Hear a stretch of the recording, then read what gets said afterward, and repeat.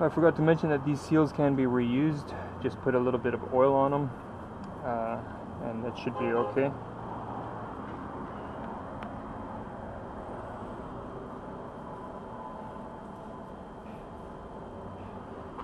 Okay, and the key is to line up this dimple here and not force the distributor in.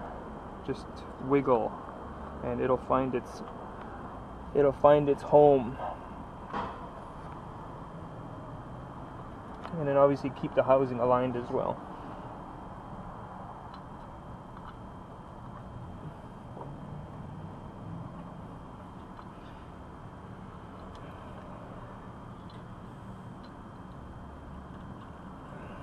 So you just wiggle the distributor until it finds its seat. I just gotta orientate myself again. It's going down a bit. A little bit more. Yeah, see, the distributor's already locked, so I'm in the hole. And then just continue wiggling.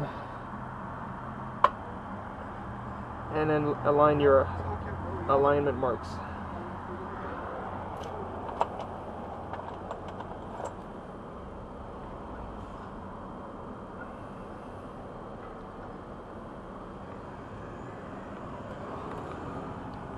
And then we've got the two 5mm.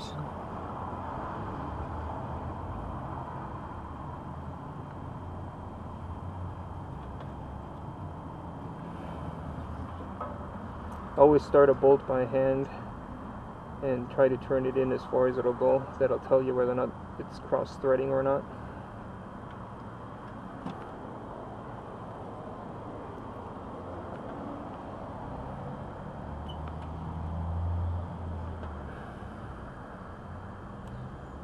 Sorry about the lighting. As I mentioned, I'm working outside. And the point is, you'll see better on your car, but the main point is you're getting a general idea of what's going on, and that's what counts basically. People always complain, oh, I don't see anything. Yeah, but if you watch and you listen, if I happen to explain stuff, you get the idea, you understand what I'm doing. So again, these marks don't have to be 100% accurate. It's going to be good enough. You may not even have to adjust timing afterwards. The computer adjusts timing anyways. It's got knock sensors. It keeps an eye on things. It's only an issue if you're way too far out.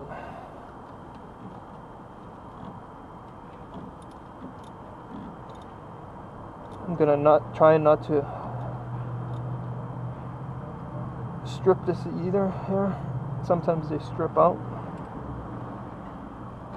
And just like any bolt, just tight, not too tight, just tight enough.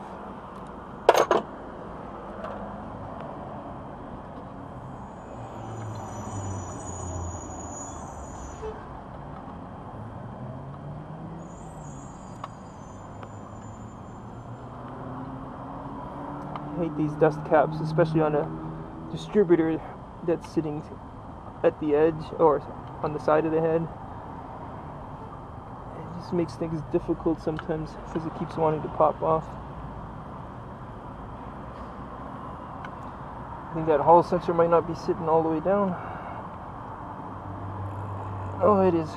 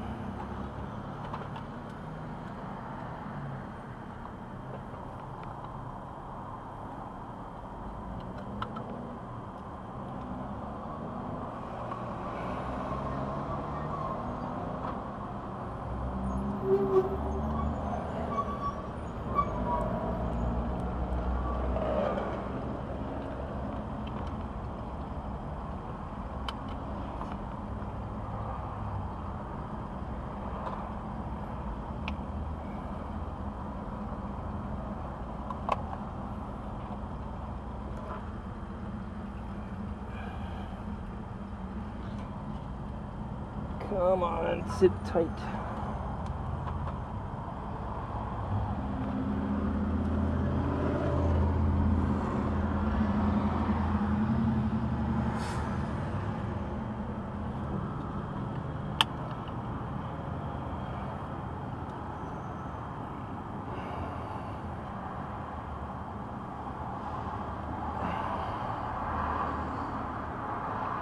Just trying to clip the rear clip back into place.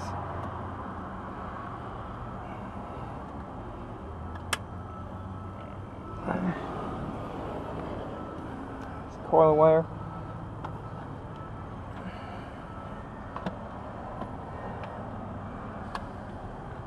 Hall sensor plug.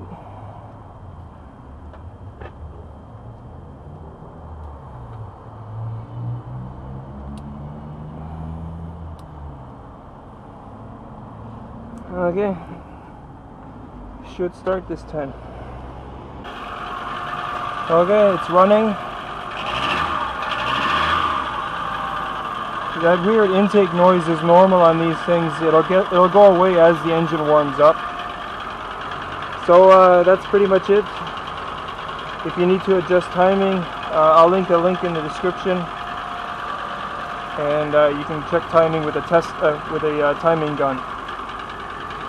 But as far as this thing goes, it was a bad cam sensor or hall sensor.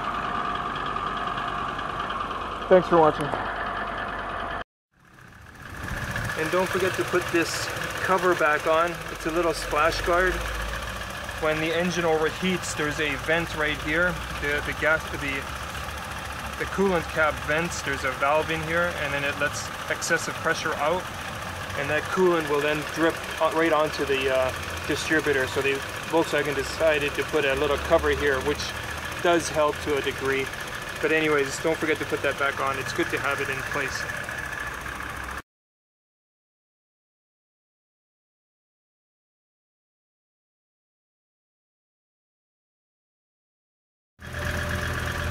'94 Eurovan last month was here for ignition coil that failed.